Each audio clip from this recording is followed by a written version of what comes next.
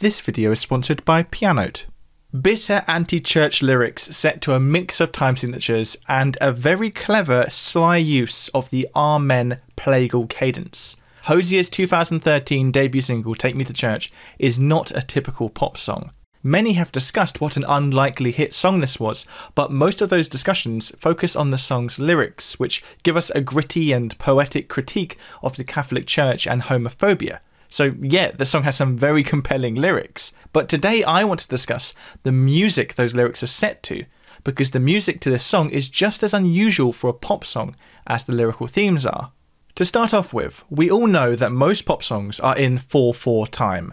But Take Me to Church instead begins in a slow 3/4 time. My lover's got humor, she's the giggle at a funeral, knows everybody's disapproval, I should've worshipped her sooner. But Hozier doesn't even stay in 3/4 time for the whole song. At various moments he mixes that 3/4 meter with 4/4. For example, at the end of the first verse, after hearing 8 bars of 3/4 time, we then get this one-off bar of 4/4 time, before then returning back to 3/4 for the next verse.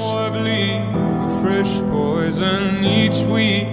We were born sick, you heard them say it. My church offers no. Verse 2 of the song once again mixes bars of 3/4 and 4/4, but this time to a different ratio. The only heaven I'll be sent to is when I'm alone with you. I was born sick, but I love it, command me to be well. So now we've arrived at the pre-chorus, and here we encounter the slickest part of this song. Something very clever happens here, and knowing the sort of songwriter Hozier is, I would guess that he did this on purpose. During the pre-chorus, Hozier sings the simple repeated lyric of Amen. Now the clever bit is the particular chords he sings that word over. The chords 4 to 1. In the key of G major, C resolving to G, a resolution referred to as a plagal cadence or an Amen cadence, because this cadence is used in church music to sing the word Amen over. Amen, amen, amen. So Hozier is singing Amen over an Amen cadence, just like what would happen at the end of a church hymn or prayer. But of course, despite what some Christian music playlists might make you believe, this song is a critique of Christianity, not an endorsement.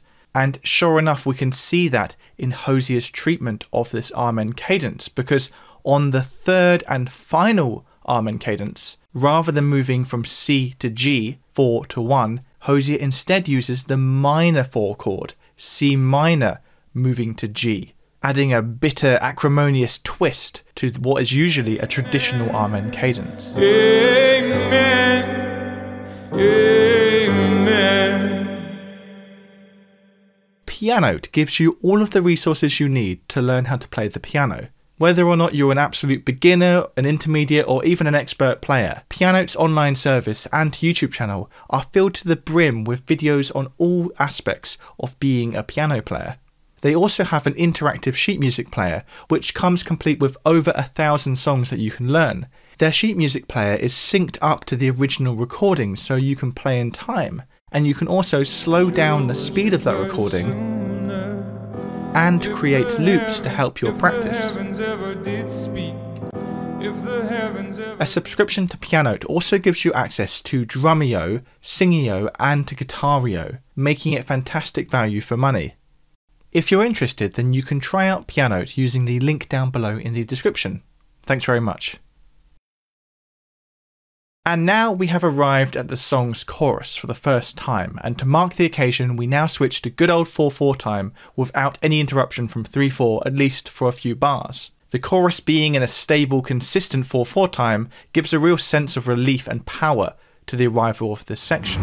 Take me to church, I worship like a dog at the shrine of your life. I'll tell you my sins and you can sharpen your knife. Offer me that. Now this song so far has effectively been in the key of G major, although we have spent most of the time in the relative minor side of that key, E natural minor.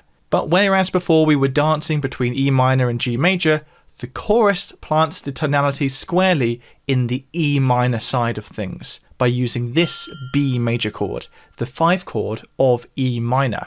This shifts the tonality to what's called E harmonic minor, which comes with a far more serious and sinister sound to it than the softer, easier going E natural minor of the verse. So after the chorus, we then enter verse 3 and verse 4, which use the same mix of 3/4 time and 4/4 time that we saw in the opening section of the song. That's followed by a second chorus, and after that we enter a new section, the bridge. The bridge, like the chorus, is in 4/4 time and is built from a new chord progression, a chord progression that we've not seen so far in the song. C major moving to G major, moving to B in second inversion, so it's over the F sharp, then moving to E minor over G, and then E minor. No masters or kings when the ritual begins. There is no sweeter. After 4 rotations of this new chord progression, we then get a reprise of the Amen pre-chorus section that we heard earlier in the song. But this time a subtle change has been made to the section. Yet another of our traditional Amen cadences have been de-sanctified by swapping the C major for a C minor. Oh,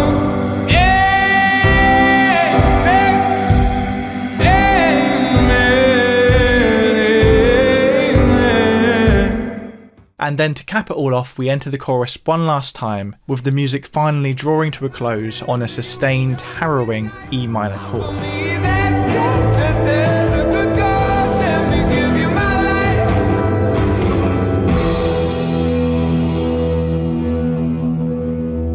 I struggle to kind of comment on why it has lasted or why it's been such a lasting piece of music. There is a sort of an austerity to the way that song was recorded. I don't mean that in a bad way. There's a rawness to it. I recorded it with a very, very bare bones rig in my attic. The song has, it has been misinterpreted many times, and it's similar to, I think of Born in the USA by Bruce Springsteen.